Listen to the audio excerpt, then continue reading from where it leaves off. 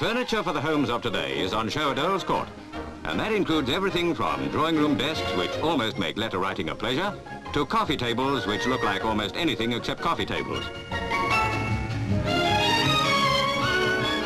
At least this one looks like a table, but it too has its gimmick. Hey, you forgot the crumbs. And talking of crumbs, even wood chips have their uses nowadays. They're compressed into planks to make handsome furniture like this cocktail cabinet. Not to mention the rest of the suite, including the unit bookshelves.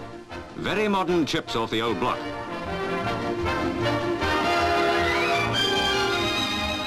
Here's a device we've all longed for, and so simple. That's one way of testing the springs, but a rather more scientific way subjects a chair to the weight of a 16-stone man.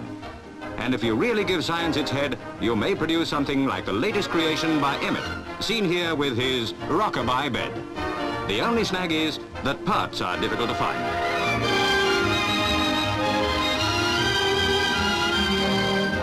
Something more orthodox, madam? Certainly.